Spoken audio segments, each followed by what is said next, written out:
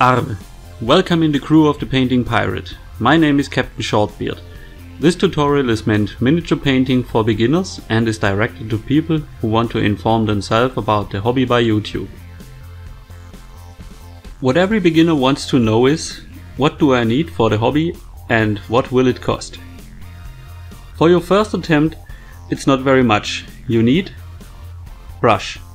A cheap set of 12 different sizes costs €1.30 at the supermarket. Colors. I recommend blue, red and yellow in a mid-tone. Additionally black and white. For this tutorial I use Calidor Sky, Mephiston red, Flash Kids yellow, Abaddon black and Ceramide white from Games Workshop. Per color this is €3.30.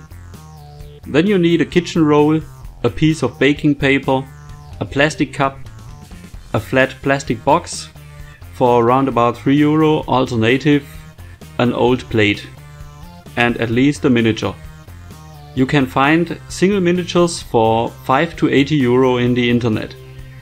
For this tutorial I used a miniature from a Kinderüberraschungsei.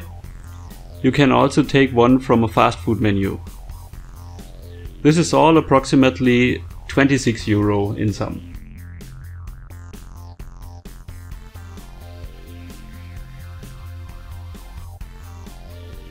First, assemble the miniature and clean it well with water and soap.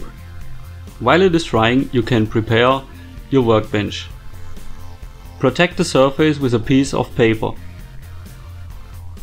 Humidify a piece from the kitchen roll and lay it on the plastic box and press the baking paper towards it. This is called a wet palette. We will mix our colors on it. The humidity in the kitchen paper prevents the colors from drying on the baking paper. At last, fill a plastic cup with water so you can later clean your brush in it and lay down another piece of kitchen paper. Now we can start. Usually the miniatures we paint are made of grey resin or tin. No matter what material your miniature is made of, it is still a good idea to prime it black or white. There are special spray cans for that purpose to make this job easier for us. To spend money in this tutorial, I prime it with a brush and regular black color. Give 2 drops black or white color on your wet palette and thin it down with water until it becomes the viscosity of liquid cream. That is approximately a ratio of 1:1 up to 1:2. If the color is not covering the surface completely, it's not a mistake. Let the prime color dry and paint another layer. To speed up the drying process, I use a hairdryer. After the primer is applied and dry, I start with the real painting of the miniature. First, the skin. Skin tones are available in a huge amount of shades. If you are following my purchase list, you do not have any one of them on your table, but that is no problem. You can easily mix it with the colors you have bought. Take yellow, red and white in a ratio of approximately 2:1:2. Again, I thin it down with water to the viscosity of liquid cream and apply it in a thin layer to the miniature.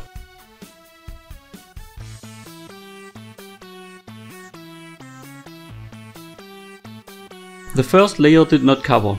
The second was better, but not perfect. It is still better to paint more layers than take thicker color. Too thick color will lead to streak pattern on the miniature and the loss of details. Pay attention not to take too much color on your brush. Wipe it on the kitchen paper to remove the excess color and to form a sharp tip on the brush. Watch also for only wetten the forward half of the brush with color. That will extend the lifetime of the brush and its tip. After the 4th layer, the skin is finished. I continue with the dress and the shoes in red. Then the belt and the handbag in blue and the hair in black. I need 2 layers for each color.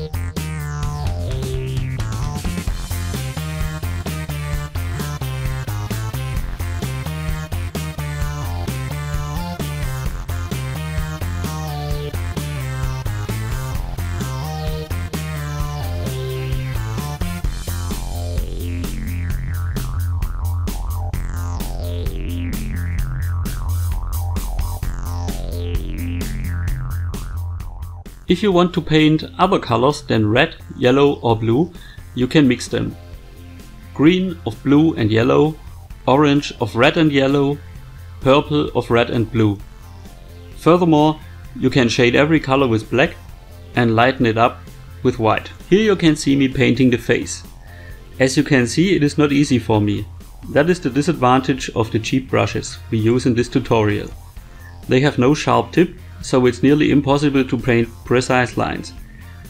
If you want to get in deeper into the miniature painting hobby, I recommend to buy brushes made from natural hair.